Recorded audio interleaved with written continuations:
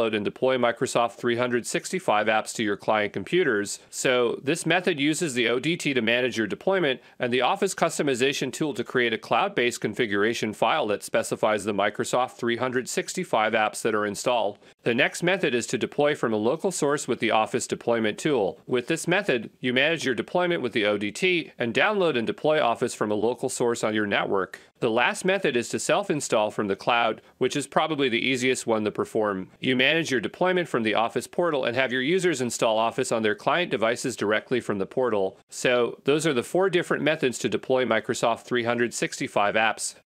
One of the benefits of Microsoft 365 apps is that Microsoft provides new and updated features for Office apps regularly. Microsoft provides you with something called update channels. These allow you to manage how frequently new feature updates are sent to your company. Here are the 3 primary update channels for Microsoft 365 apps. The first one is Current Channel, which receives feature updates at least once a month, but there's no exact set schedule update. This channel also receives security and non-security updates around 2 or 3 times a month. Microsoft recommends this channel because it provides users with the newest Office features as soon as they're ready. The next update channel is Monthly Enterprise Channel, which receives feature updates once a month. This monthly update can include feature, security, and non-security updates. This provides users with new Office features once a month on a predictable release schedule. And then we have Semi-Annual Enterprise Channel, which receives feature updates every 6 months. This update can include feature, security, and non-security updates. This is only for select devices in your company that need extensive testing before rolling out new Office features. Microsoft also provides each update channel with 2 other types of updates that are released on the second Tuesday of every month. There are security updates, such as updates that help keep Office protected from potential malicious attacks. And non-security updates, also known as quality updates, are updates that provide stability or performance improvements for Office. So that's the Microsoft 365 apps update channels types.